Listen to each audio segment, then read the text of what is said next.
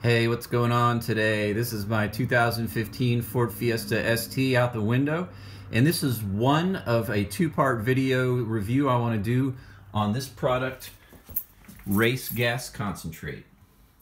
So this is just going to be I'm going to talk about this product, the pros and cons, results I got on the dyno, and then the second part, which I'll do later, is going to be actually from the cockpit. You can see the results of this. You can watch my other video on 93 octane and then watch this, the next one coming up with the race gas concentrate in the tank and see the difference from the odometer and speedometer. That'll be coming up hopefully later on today or this week. I'll get to that video. But first I just want to spend a few minutes and do a review of this product, race gas concentrate. So this is a bottle of race fuel concentrate. It's race_gas.com if I remember the website correctly.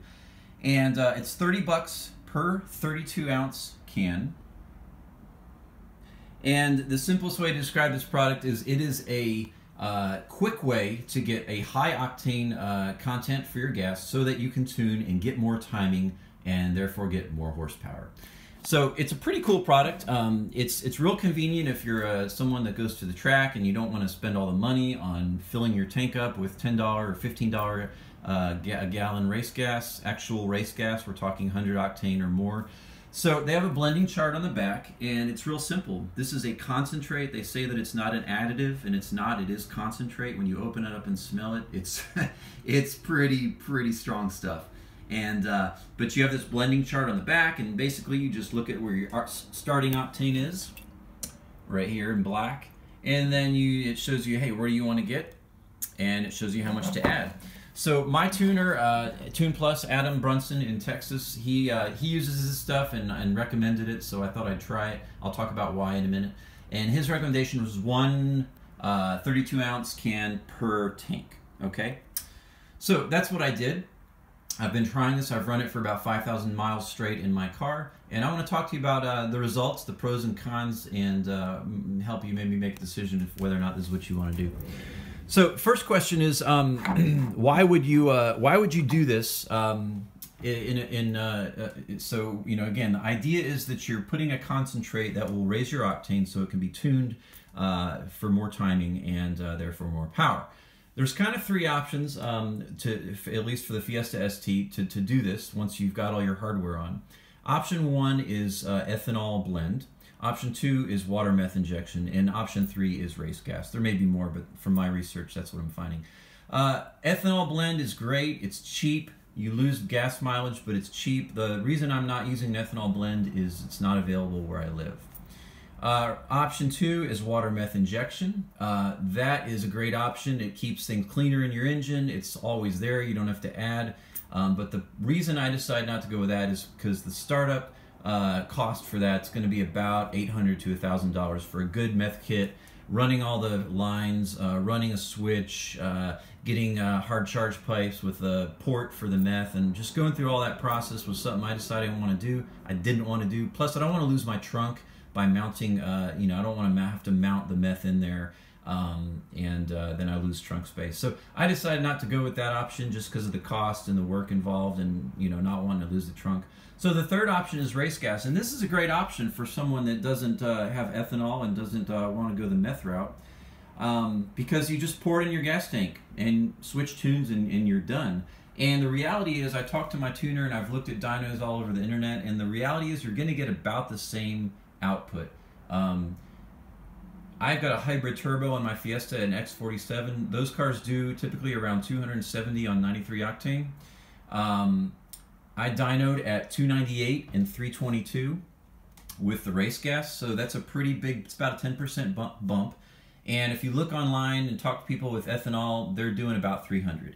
If you talk to people who've got meth injection plus 93 octane, they're doing about 300. So, and I talked to my tuner Adam, and he also said, you know what, you get about the same timing with race gas, ethanol, water meth. It's all the same. It just depends on what product you use, but end result's going to be about the same horsepower. So you just decide which of those three options is best for you. So again, for me, those are the reasons I went with this. Here's a picture of my dyno. This was at top speed in Atlanta. I did this a couple months ago on a dyno jet, and this is kind of ghetto, but this is the best printout I could get. But this shows my curve. It's pretty healthy, and it did 298 and 322, which is pretty awesome for a 1.6 liter, 2,700 pound car. To be honest, the power's it's really too much for the car. I'll talk about that in part 2 of this review, but it's nice in 3rd and 4th gear, I will say that.